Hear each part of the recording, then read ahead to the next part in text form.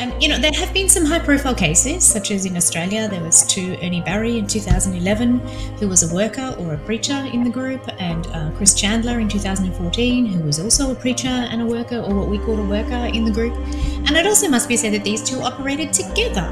To me, this fact that they were charged separately and that also they hung out together is like an indicator of the endemic nature of the abuse in the group.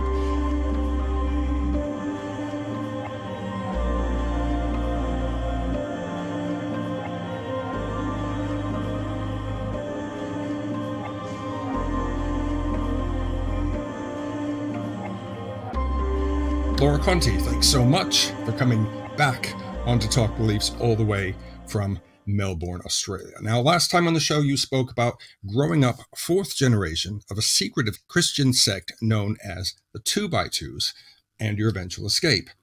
You got back in touch because you wanted to alert our audience to a cause very dear to your heart, the redress scheme of the Australian Royal Commission, a scheme that investigates allegations of harm within groups like the 2x2s, urging for acknowledgement and compensation. Welcome back, Laura. Our last interview sparked quite a few interesting remarks in the comments section, including a few arguments amongst members of your former group. Yeah, thank you for having me back. And did you know, just as a bit of a side note, I discovered not long after our last show that I'm actually a fifth generation from the 2x2s, or the truth. So there's another interesting learning for you out of your show. Anyway, lots happened since then, but then so much has also stayed the same. So yeah, so the comments on the video and also on my own social media and other media articles were very interesting and the source of a lot of analysis for me, because they happened within hours, the backlash on the last one. So yeah, I've learned a lot. I've got a lot of backlash, and it's sort of come in three different forms, which has been very interesting. People who've left who disagreed with the way I left, and who disagreed that some of the things I've experienced were things that happened. So that was interesting. There was backlash from people who were still inside, who were quite sure that the things I was saying were not true, or not because, they're just not their experiences of the group. And then there were people who I already knew about who would backlash, so they were no surprise to me at all. So yeah, there were three different sources. And, I don't want to, also gloss over the fact there were lots of supporters as well. So I'm always grateful to have people who also said these are also my experiences of the group. So that was good as well. But anyway, I've spent a lot of time unpacking the motivations of the people involved in some of the backlash. And it really comes down to lots of different hierarchies within the group, which I think exists in most of the cultish groups. And it really matters what your gender and sexuality is. It matters your economic status and your social background. I think a lot of the backlash came about as a result of my experiences being different to others, and other people not being able to kind of have a bit of a look and think, oh, maybe my experiences are not the only way to experience the group. Also, I think, which we'll get to later, I think if you had experiences of sexual assault and CSA in the group, I think your experiences of leaving the group are quite different to people who've left after theological differences, for instance. Well, before we get into the details of the Royal Commission and your own claim against the 2x2s, can you just remind people of what this Christian sect is all about? Yeah, so the 2x2s, which are also known as the Truth, they're a very conservative fundamentalist Christian sect in a nutshell.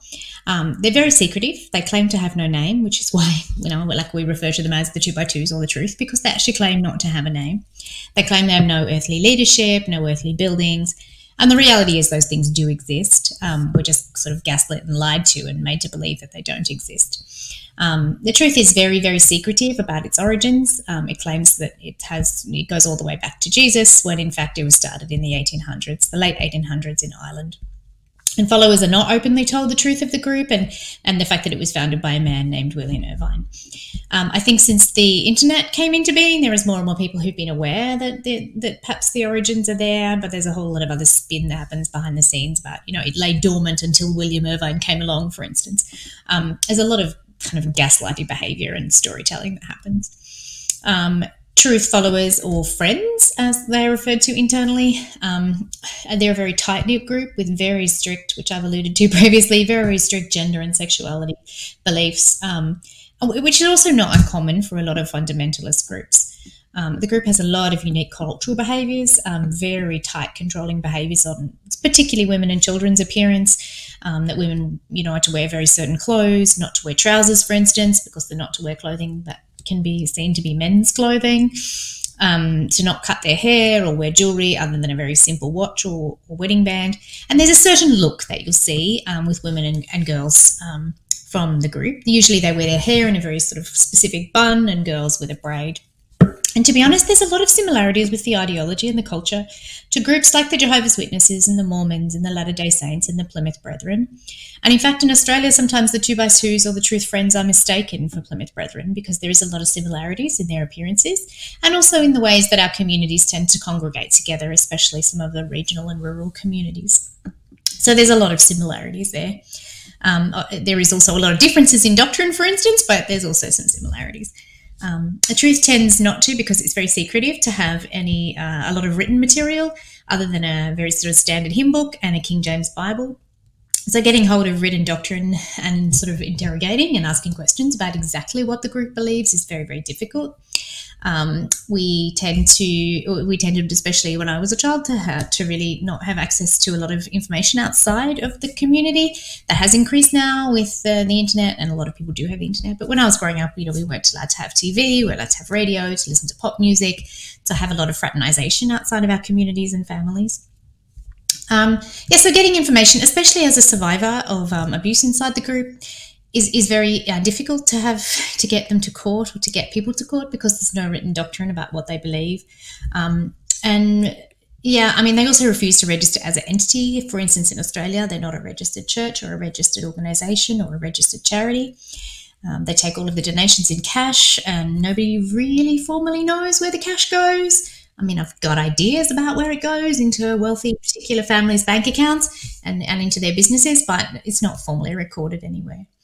We'll get into it in a moment, but the fact that they don't have a registered entity, and I believe the same across other Western countries as well, means that they're not registered for tax, they're not registered as a charity, then there's no employee records, there's no volunteer records. It's very difficult to hold the group to account without any written doctrine, without a formal registered name and no entity. It's a very shady, very slippery set of circumstances that the group operates within. And it's interesting, Laura, that they call themselves the Truth, because if I had a penny for every time I heard a group call themselves that, I mean, even the Jehovah's Witnesses call themselves the Truth. So it's their own perspective of the truth, isn't it? Yeah, it's almost like if you say something enough, it's true, which is a bit like what these groups use. They say, we're the one true way, and we're the truth, and we're the chosen people. There's a lot of similar language that these groups use. And it's like if you say it enough, maybe everyone will believe you, Laura, can you give us an overview on the history of abuse within the 2x2s? Yeah, there is very sadly a long, long history of not just sexual abuse, but also family violence and child sexual abuse and coercive behaviour. Coercive behaviour on all kinds of spectrums. Abuse is very embedded within the group. Although it must be said that some people recognise the abuse more than others, and some people understand the coercive behaviours more than others. There's a lot of people who pretend it doesn't exist or claim that it doesn't exist because their idea of what abuse is not fully formed. I want to be really blunt about that. There is a very long history of abuse inside the group, and there is a tendency for people involved in the group to believe that the abuse allegations have only just come to light in the group, and that it never existed before the last decade, or in the case of the US at the moment, it just came to light in the last couple of months. And that is just not true. The group has a very long history of abuses and covering up abuses. In my own kind of extended family, abuses have been raised since at least the 70s, and in my own life since the 90s and early 2000s. This has been around a very, very long time, much before me and my time.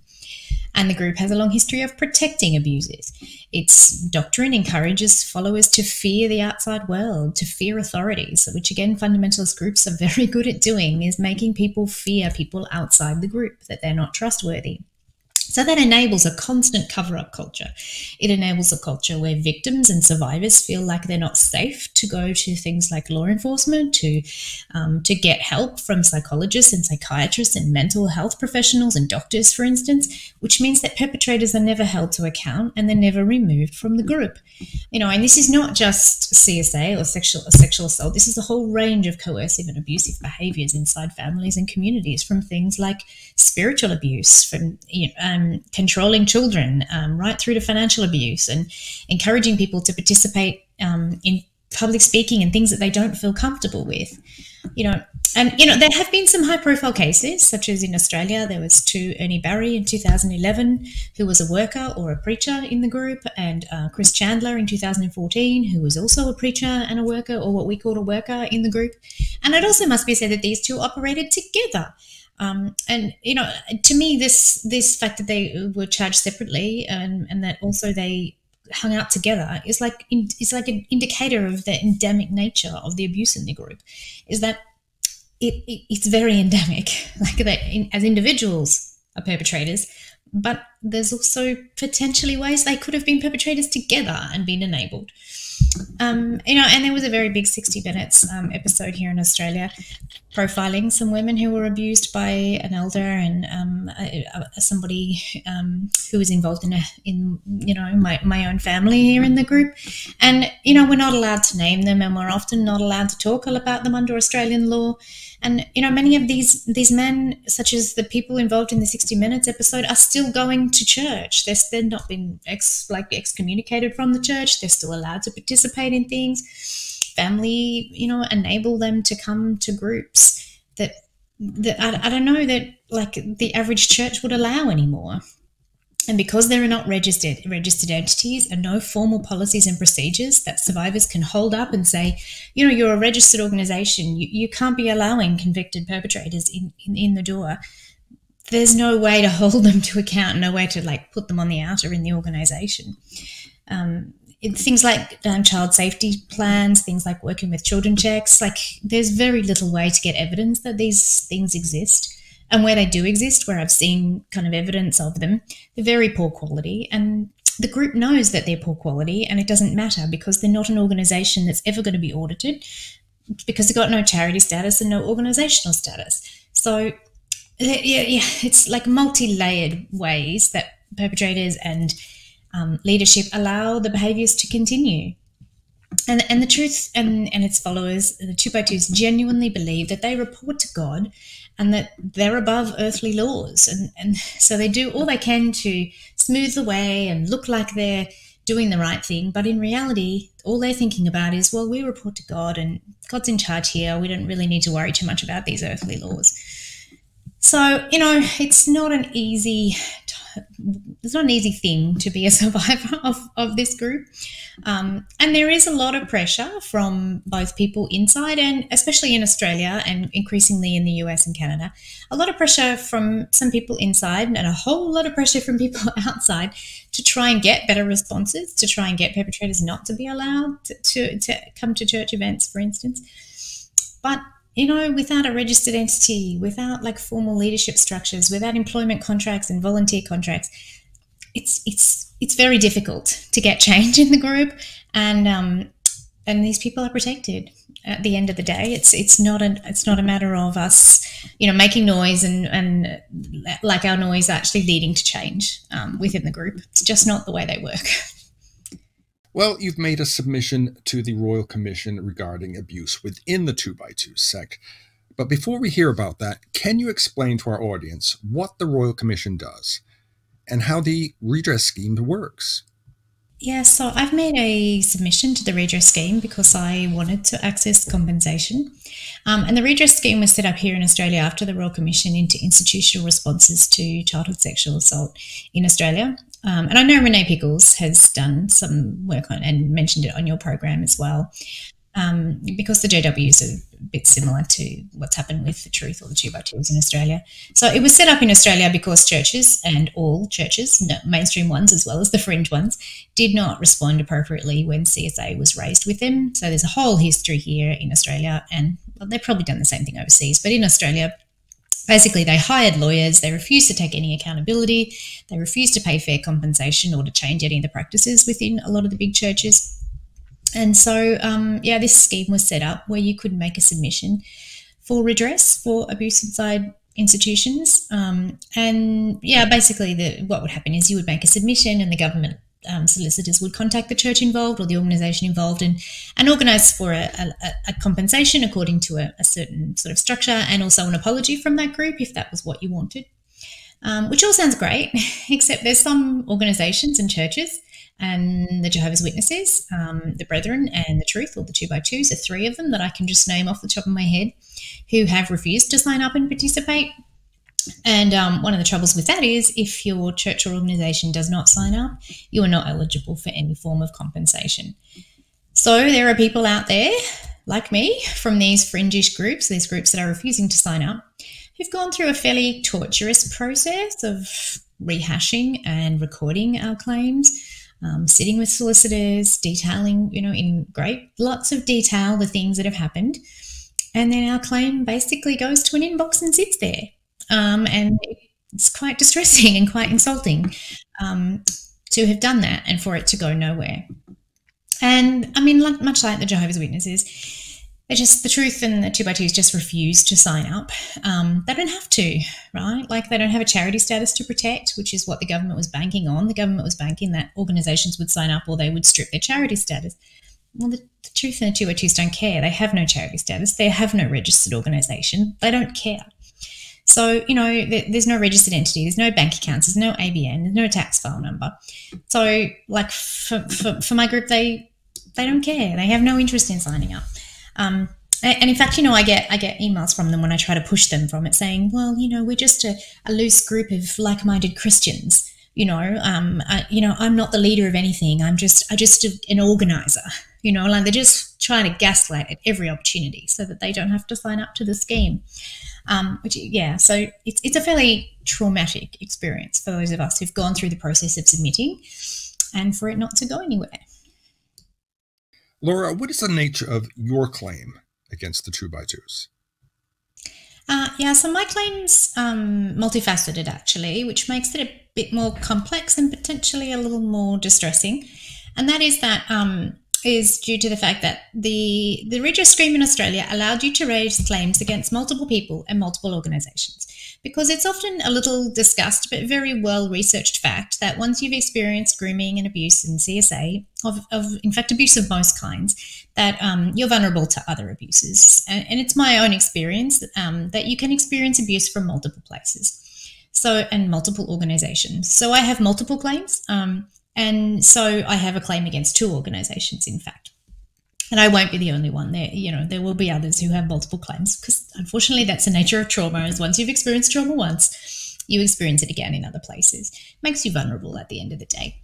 So one of the groups I experienced abuse against, which is in my claim, is actually a medical facility or a medical organisation. And that organisation did sign up to the redress scheme. So in theory, that part of my claim could progress. Except that the way that the government set up the scheme, and again, I don't think that they've fully thought through the fact that some organisations wouldn't sign up, is that you can only have one claim form. And if on that claim form you have a claim against multiple entities, they all need to progress together. If you have an entity that has not signed up on that form, your form cannot progress. So your claim it cannot progress, because they all need to progress at the same time and be finalised at the same time.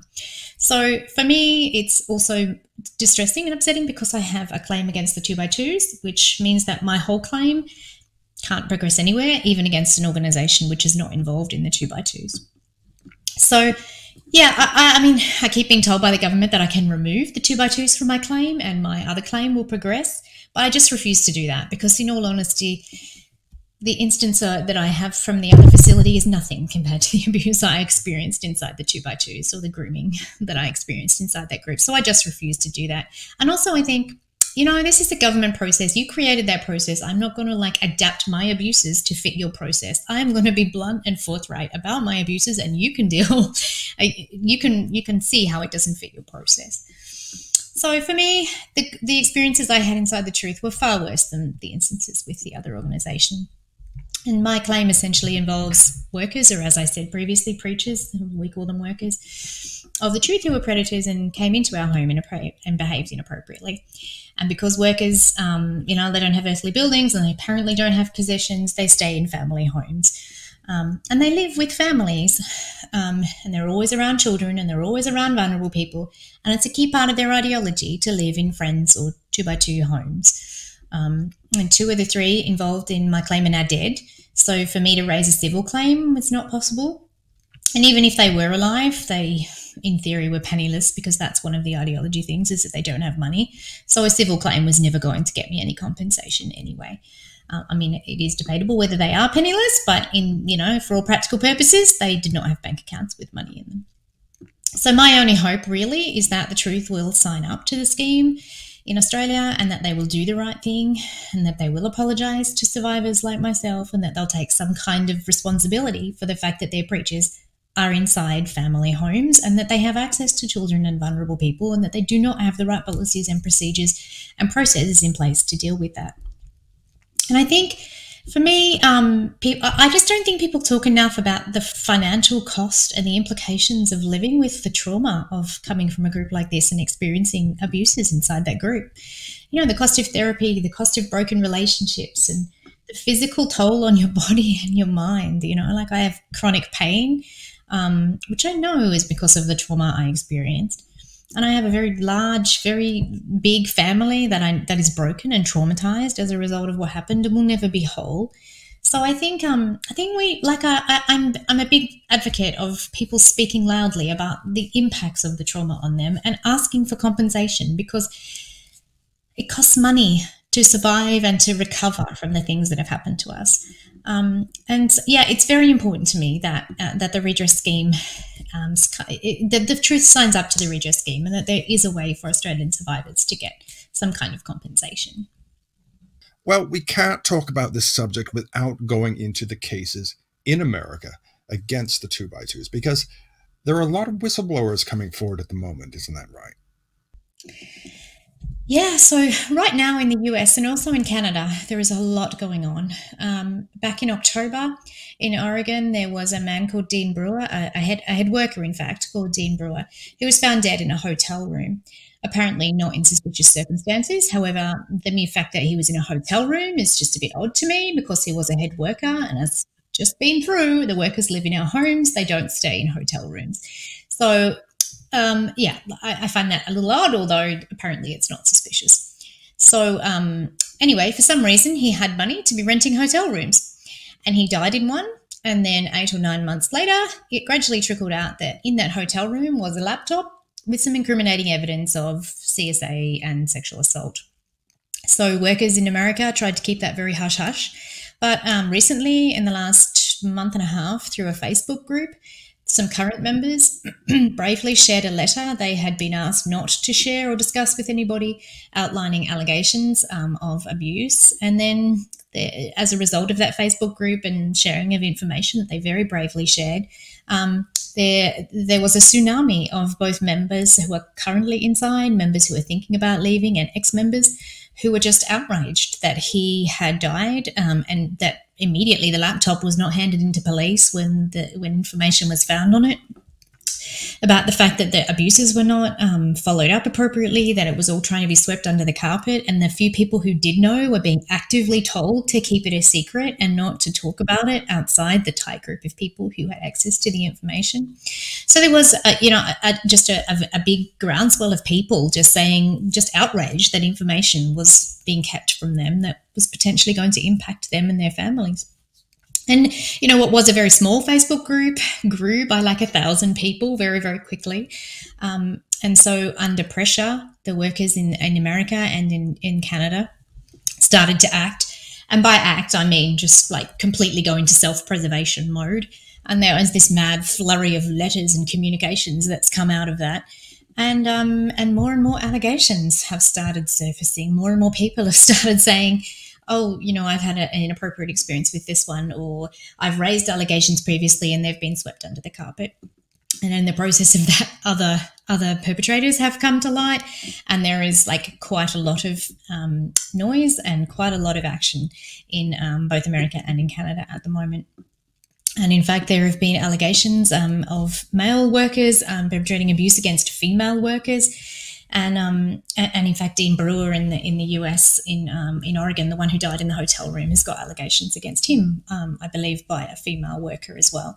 So I know this is also not just an issue with power, but also within the workplace. Power within families and within staying in people's homes, and abuse against minors, but also like a workplace case issue. Not that they're employees, because they have no employee records, but it's a very multifaceted issue.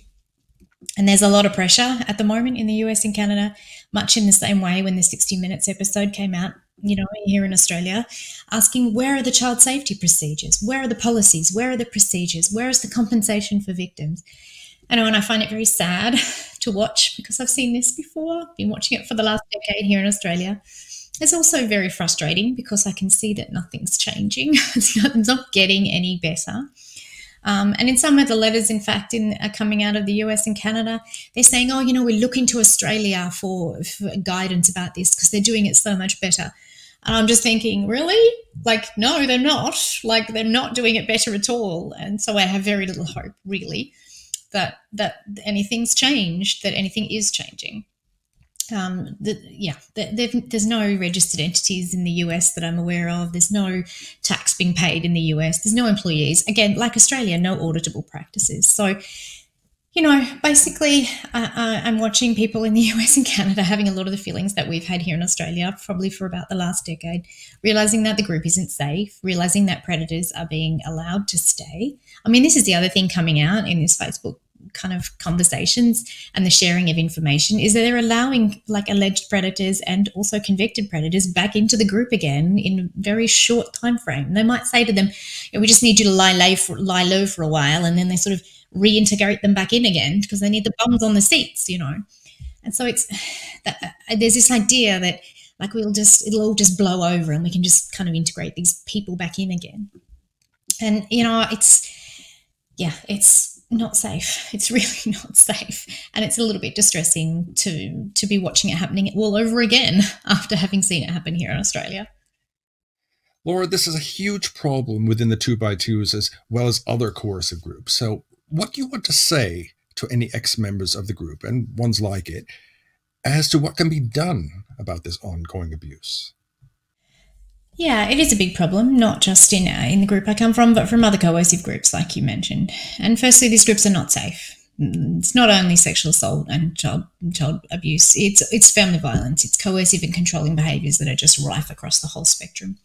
The layers and the lack of safety are just never ending.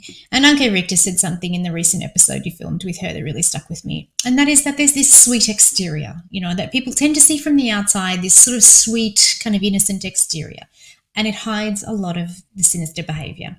And she's right. Insiders project this sweet, placid, happy image, and they don't project the truth and tell the truth about what's really happening.